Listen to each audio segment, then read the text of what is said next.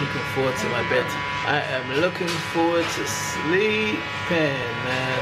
So looking forward to my bed. I'm looking forward to my bed like I'm going to Disneyland or something. I am so excited about jumping in them sheets, man, I swear. Your favourite part of the day is going to bed. And the worst is leaving your bed. That's hilarious. That's funny. I feel that way today, I'll tell you that. I'm definitely looking forward to diving in there like it's a swimming pool. Like I'm diving off the what's it called? The board? What do they call that? Diving board, right? Is that what it's called? Yeah, that's how I'm gonna land in my bed, man.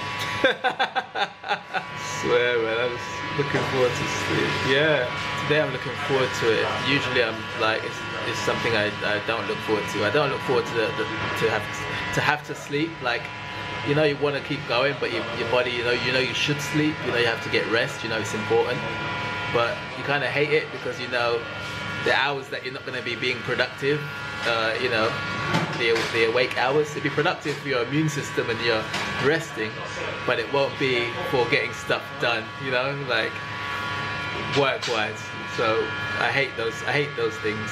I hate that we have to do them. Like going to the toilet. I hate that I have to go to the toilet. I hate that I have to eat. You know, I hate that all that time is, you know, it's having to be used up for those things. Yeah, man. It's too much time, man. It's too much time going to the toilet. It's too much time sleeping and eating. It's when you add it all together over the period of a year. Do you know how much I could have got done in that time? I'm just vexed when I have to stop what I'm doing to go eat. Just vexed, man. Because then the time's being taken away from what I was doing. If I could do away with them and didn't have to do any of them, I'd be so happy. There was this thing I heard or read or saw about how much time we spend, like our working day, like say, you know, if you're doing a 9 to 5, eating, sleeping, and the basic things that you have to do kind of thing. And almost the amount of time we actually spent like just living, like enjoying life type of thing was so small in comparison to all the years or time that we spent doing those other things, work, sleep, you know, eating, and the things that, you know, those other things.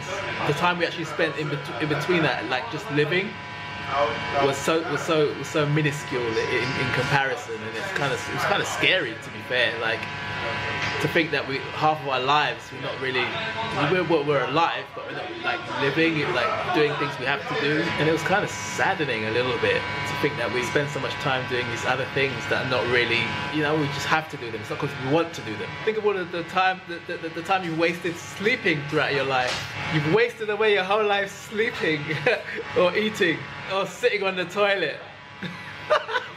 On top of all the other things that we procrastinate with and waste time with and get distracted by and think, oh man, I wasted so much time on that. I could have been doing better things. I wasted so much time with that guy, that girl. Why did I watch that bloody program, man? That program is just such trash TV, car crash TV, that I'll never get that hour back.